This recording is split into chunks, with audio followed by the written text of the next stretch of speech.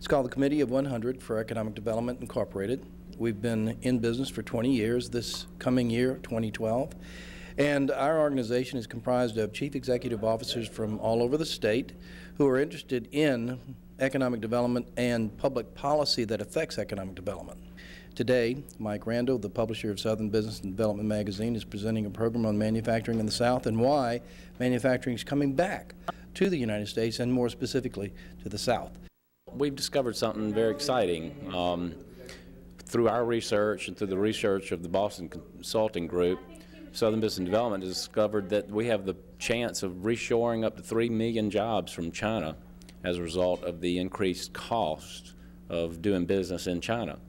And it's very exciting. It can reshore as many as 3 million jobs over the next 8 years. If you'll go to the next slide, Matthew, we have a cover story coming out.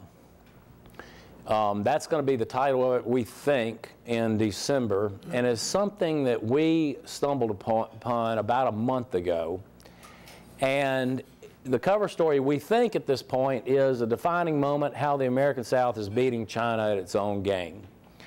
And you can go to the next slide, Matthew. These may just be numbers to you, but what this is, these are projects, totals, beginning in 1992 and ending in 2010, but that is calendar year 2009 because I've got a slide. If you'll read down here, if you can read it, we do a ranking called the Southern Business Development 100 in the spring.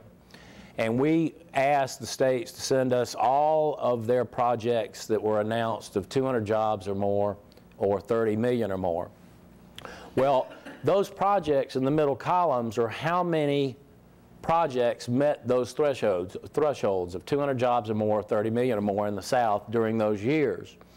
And it is really a very accurate assessment of the South's economy. It may not look like it to you, but let me explain.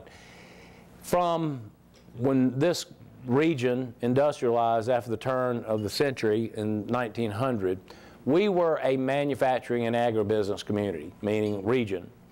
And we were that way essentially all the way up to, if you'll look at the 1997 numbers, as you can see, manufacturing beats service in total number of deals, 200 jobs or more, all the way up to 97. Something interesting happened in 97. Service projects with 361 projects dominated manufacturing. That was a big year. It was a huge year for the South in that our economy was changing dramatically. We were moving from industry to service, and when I mean service, we were emerging into a consumer-oriented economy. And that started about 96. If you look in the late 90s, look at 98, service was dominating manufacturing in our region. And right around 98 was the internet bubble, if you want to call it that. When I say we moved into a consumer economy, most of the projects were call centers, distribution, financial services. Okay, those were dominating the project list in the South, and it stayed that way for 11 years. Now, you may, during that time, heard things such as manufacturing is gone and it's not coming back.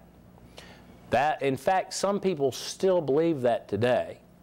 But in 2007, look at what happened. After 11 years of the South's job-generating projects being based on a consumer economy, something changed.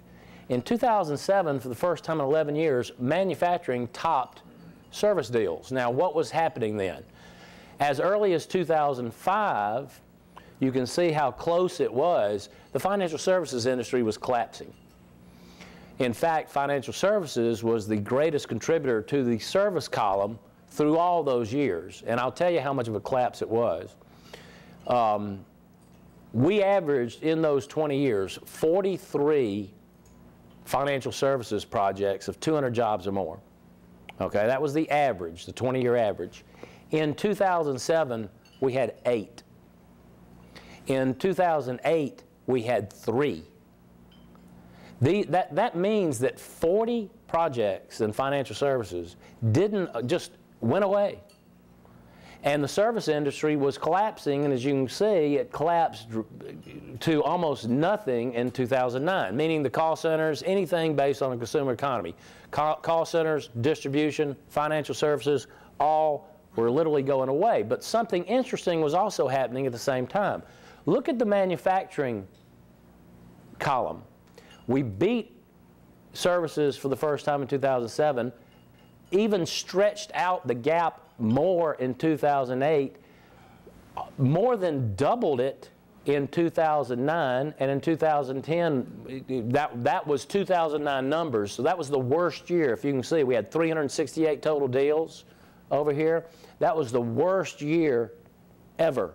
That was the 2009 calendar year. Now go back to 2010. Before we switch slides, Matthew.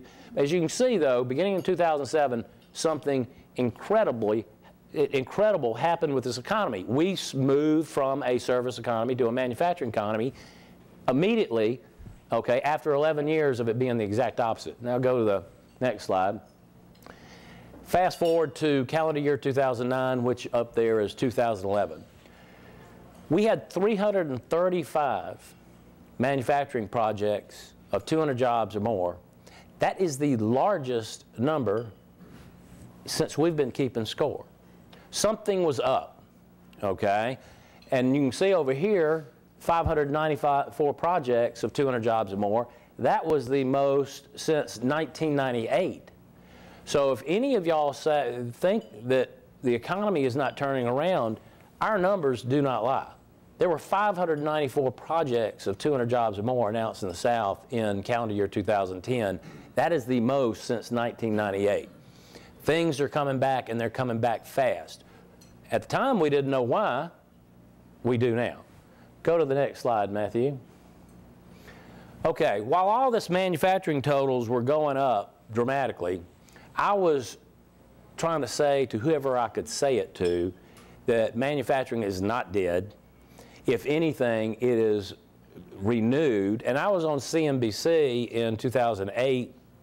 I go on CNBC about once a quarter. And in 2008, our numbers showed that a manufacturing beachhead was being formed at that time in the American South and Mexico. We didn't know why. In fact, fortunately, the CNBC folks didn't really ask me why. Okay? All we figured is we were seeing the migration that the South typically sees of companies seeking out lower cost locations and that kind of thing, moving from the Northeast, the Midwest, California to the South, which has happened, okay, after every recession. But this recession was different. In the first recession recovered, the first full year of recovery was 1993. In 1993, the South saw a 22 manufacturing plant bump above the normal.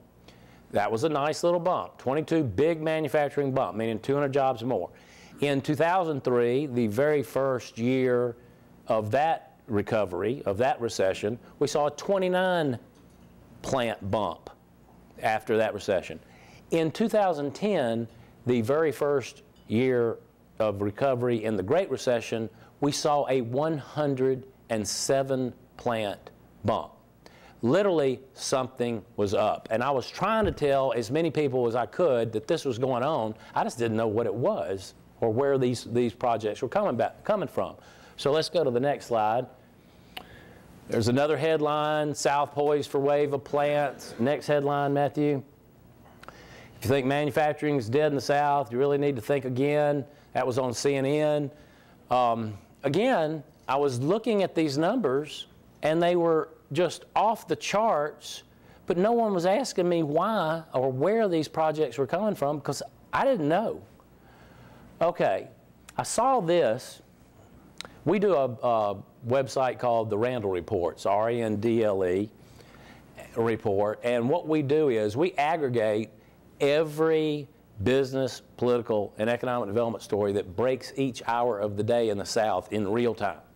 In other words, you can go and sort it by economic development, and Stephen, you can get every economic development story that happened that day in the South, okay, in real time, that day.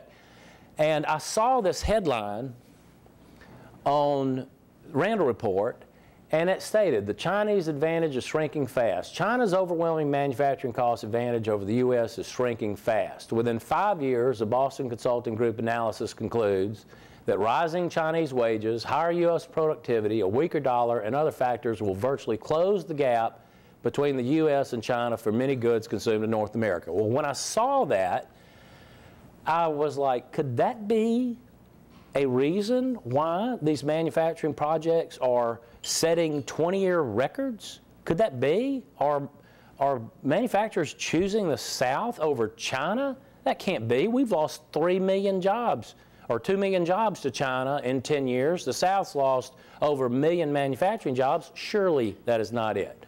Let's go to the next slide, Matthew. When I saw that slide, I immediately went to the Boston Consulting Group's website. If you dig into that website, if you remember, I said on CNBC that a manufacturing beachhead is being built in the American South and Mexico, and I said that in 2008, okay? This report, when we went to it and I saw it, it just hit me like a brick, because all this report is talking about is the South and Mexico getting up to 3 million jobs reshored from China within 8 years. I saw this and I was totally convinced. When all costs are taken into account, certain U.S. states in the South, such as South Carolina, Alabama, and Tennessee, and I don't know why Boston Consulting Group picks those three, because they're all about the same, other than the costs are a little higher in Virginia and Florida. But they will turn out to be among the least expensive production sites in the industrialized world. The least expensive production sites in the industrialized world. As a result, we expect companies to begin building more capacity in the U.S. supply North America. The early evidence of a shift is mounting. Well, here I had evidence. I had evidence as manufacturing plant totals are rising dramatically. They said the early evidence of such a shift is mounting. I needed more evidence. Go ahead, Matthew. So I made a phone call. One of our biggest advertisers is a small town, believe it or not, in South Carolina. It's Aiken, South Carolina. And they had just, when we discovered this about a month ago, they had just turned a $1.2 billion Bridgestone tire plant. And I called Mark Williams, they had just turned it that week. I called Mark Williams to ask him about the project. And Mike said, or rather Mark said, Mike, the Bridgestone project was approved for Asia, so your theory may be right. This is a $1.2 billion project. Bridgestone did a 10-year cost analysis. The cost analysis showed that Bridgestone can build that plant and operate that plant and make those tires in Aiken cheaper than they can in any coastal Chinese city. When he said that the project was approved for Asia, I went, Mark, do you know what you just said? And he said, no. I said, you just said our biggest competitor is dead. He said, well, you may be right. So I needed to make more phone calls. I called David Rumbarger in Tupelo. David said to me, we're working 29 manufacturing projects right now, and about half of them are in the furniture sector. When did we start making furniture again in this country? When did we start making furniture in the South? That all left to China 15 years ago. Okay? Rumbarger even said, Mike, if I would have told you this 5 years ago, that half the projects that I'm working are furniture related, you would have laughed me out of the room. I would have. We stopped making furniture a long time ago. So I started thinking, well, let's look at the projects that have occurred here in the last 3 years. Because remember, we saw this happening in 2007. So I called Mark Herbison up in Memphis. I said, Mark, tell me about the Electrolux project. He said, Mike, interestingly enough, they're building appliances in Memphis. Interestingly enough, this plant was approved for Asia. I was like, you're kidding. I called Governor Steve Beshear up in Kentucky, who's a good friend of mine, and I said, Governor, that GE appliance plant that's going up in Louisville, did you compete with China on that? He said, not only did we compete with China, they're bringing 4,000 employees from China, okay, or taking that 4,000 employees and adding them in Louisville. All right. I forgot about the Whirlpool plant that's being built in Cleveland, Tennessee, and I thought, when did we start making appliances again in the South or in this country? We haven't had an appliance plant announcement in 15 years. Here we've had 3 in 6 months. Let's go to the next one, Matthew. Okay, I then called Adrian Kennedy. He's the Vice President of Marketing for Victoria, Texas Economic Development. And he told me that Caterpillar knows about the eroding cost advantage in China. Caterpillar has taken 14 plants to China in 10 years. The Caterpillar executive told him all plants that are in China exporting to the United States and Europe will be closed, and they will be reshored to Mexico and the United States. Y'all, this is huge information. Again, we have lost 3 million jobs, and if you look at the Boston Consulting Group report, they're saying they're all coming back. You know how big this is? We have 11 million manufacturing jobs in this country. The Boston Consulting Group is saying 3 million will be reshored to the United States and Mexico within 8 years. That, I've never seen anything that big. In fact, the only thing I can compare it to is in the 70s when virtually every cut and sew plant closed in the Northeast and moved down to the South. And if you talk to any of the Golden Age era economic developers, they say, you know, turning a deal in the 70s was like answering the phone.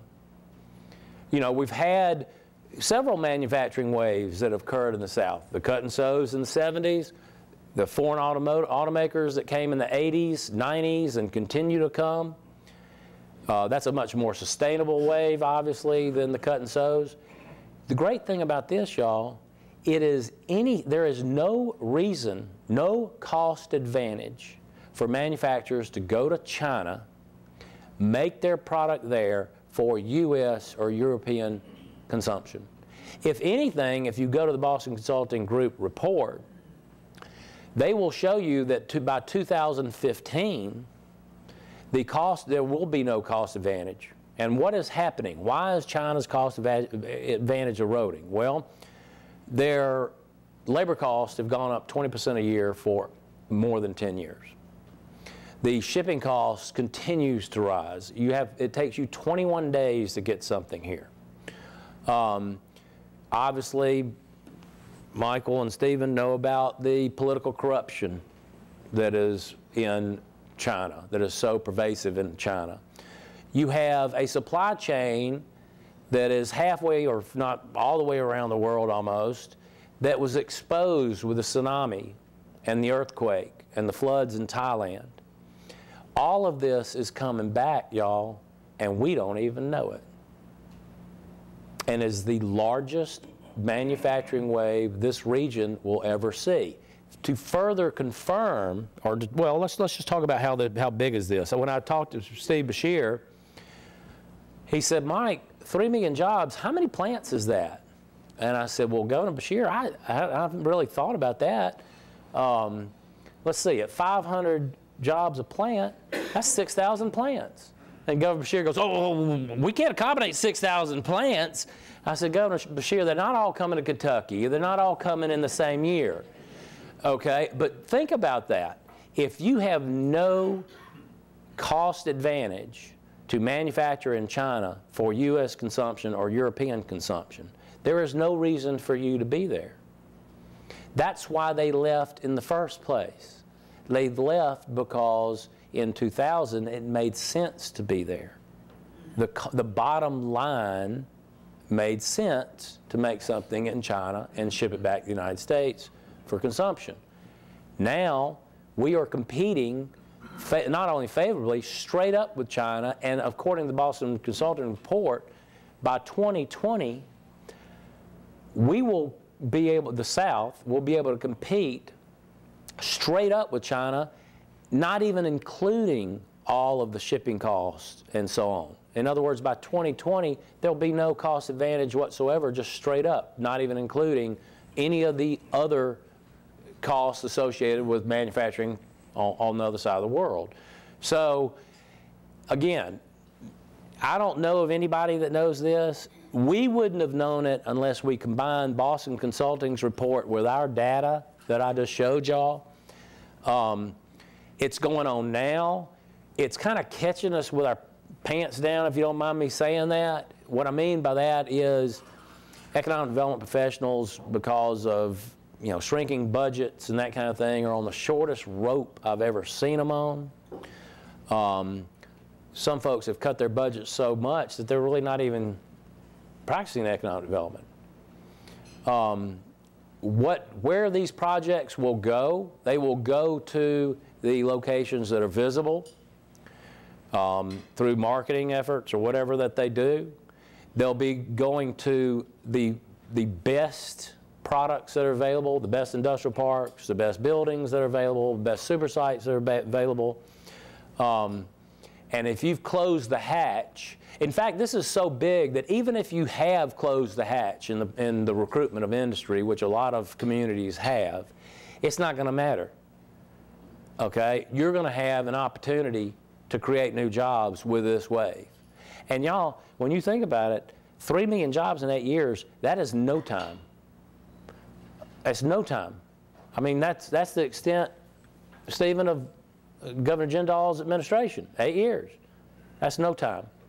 And again, I'm trying to spread the word that this is happening. We have hard data on it that it's happening. It's not a projection.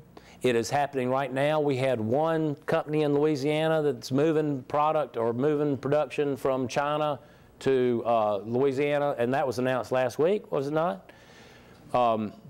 We are competing straight up with projects, but most of these projects will be, they won't necessarily close their plants in China. Some of their plants will stay open because remember, this has nothing to do with us exporting to China. All it has to do with China exporting to us. There's no reason to do that anymore. And, China was our biggest competitor, no question. In fact, Tupelo, if you look at Rumbarger, he lost more jobs to China in 10 years than any other location in America per capita. Tiny Tupelo lost 30,000 jobs to China between 2000 and 2010. And now he's working furniture deals. Y'all, this is the most exciting news I've ever seen in 20 years of covering economic development. And I'm going to try to spread the news as much as I can that this is happening. And, it's like, well, what do we do now? Well, we've got to identify the companies that are making product in China for U.S. export or European export. We have to identify those. You know who they are. They're the bigger ones. They're Caterpillar. They're GE, companies like that are already choosing the South over China for these projects. But again, I appreciate y'all letting me come by and sharing this with you. It's a big deal to us. Let's go and look, by the way, I want to finish up. Flip another one, Matthew. I wanted to show you this. We lost over 1 million jobs to China in 10 years. That's a lot. That's our biggest competitor. Go to the next one, Matthew. And we talked about that. And I put the word nutty nut in there because, Stephen, from what I understand, I used that word in Louisiana Economic Development when Olivier was there, and everybody in your office seems to be still using it. But where is manufacturing going nutty nut in the South? Well, these are some of the projects that have occurred that we believe the majority of them chose the South, other than the automotive projects or the automotive plants, chose the South over China. Go to the next one, Matthew. And there's some others, and you see you got Cheniere Energy from Lake Charles there. I think Nucor was up there on the last slide. What do these have in common? Well, this is a kind of shameless plug. Every one of them are year in, year out, hybrid online print advertisers with Southern Business Development. And I didn't know that because I was trying to look at what projects were happening to identify, like the Electrolux and those folks, to identify what projects there were, and I accidentally stumbled upon 40 of the top 50 projects announced in the South, manufacturing projects announced in the South the last 3 years are from our advertisers, which I thought was kind of cool. But again, thank y'all for letting me come by and share this with y'all. I'm going to go up to Shreveport tomorrow and do the same thing, and we'll be doing this just about every other week. And I hope that gives y'all some good news, because we need some good news right now. And you know, one of the best things that that's associated with this is this. This puts the South back to where we were in the 70s, when we were the low-cost leader. That's why all those plants from the North and Northeast came down here in the first place. If we can beat China on cost for products made and consumed in this country, all right, it doesn't matter what party is in Washington. I know we're in a kind of a tough political environment right now. It doesn't matter who the president is. It doesn't matter what party he or she, okay, is from. Or it has nothing to do with politics. It's all about a business decision. It's all about the bottom line. If it's cheaper to make it here, they will flock here. That's why they went to China in the first place. So if it's cheaper here now, it's all coming back. And I hope y'all get plenty of it. Thank y'all very much. It's just a tremendous opportunity to get back many of the jobs that we've lost over the last 10 years. How key is manufacturing to an economy? It's probably the key to us. As you know, the middle class has had a rough go during this recession, and that's really what manufacturing does, is it builds the middle class. I think manufacturing is going to be coming to this state, particularly because of the raw material access, the transportation access, and the labor access. All of those combined. You can talk to companies who recently have announced, and it's been raw material access, transportation, location, logistics, all of those things are important, and labor.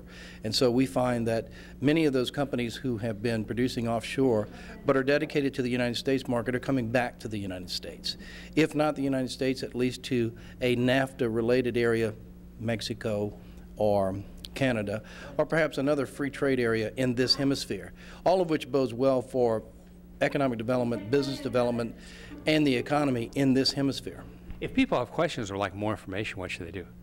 Well, our website is www.committeeof100 Louisiana. That's C100LA.org.